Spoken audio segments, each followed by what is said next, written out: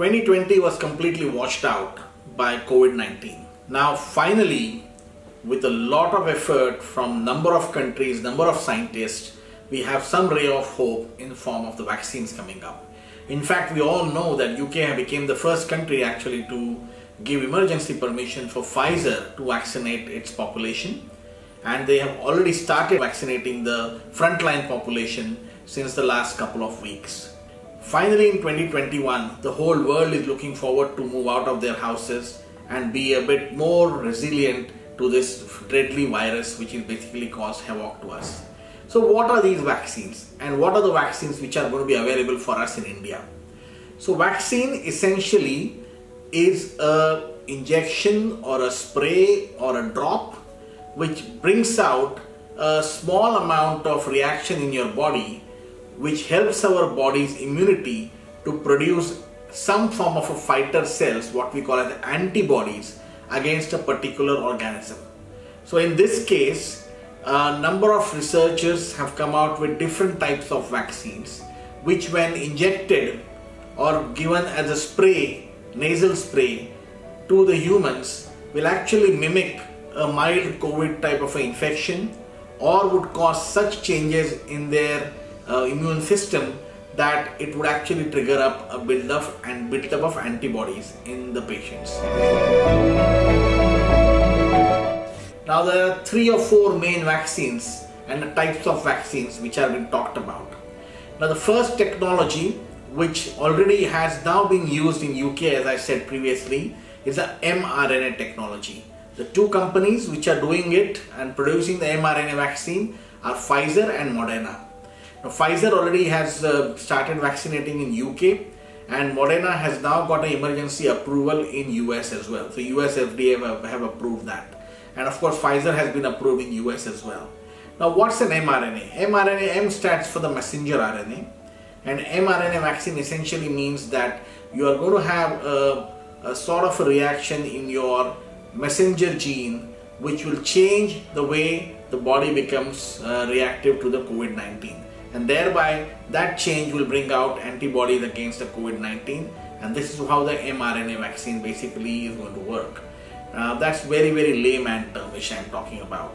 Now this technology is so new that we don't have any other example of a viral vaccine of this technology, and that's why there is a lot of apprehension people had about this mRNA technology, because as I said, it's actually going to change some of your immune response which you actually are supposed to have against a particular virus. And people were saying that you may actually have a genetic change to your makeup of your genes, or you may have a permanent change in your genes or something like that.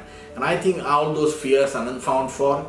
The vaccine seems to have gone through enough safety data, and there is no reason for us to actually believe any of these rumors that the vaccine basically may cause a lot more harm than any good.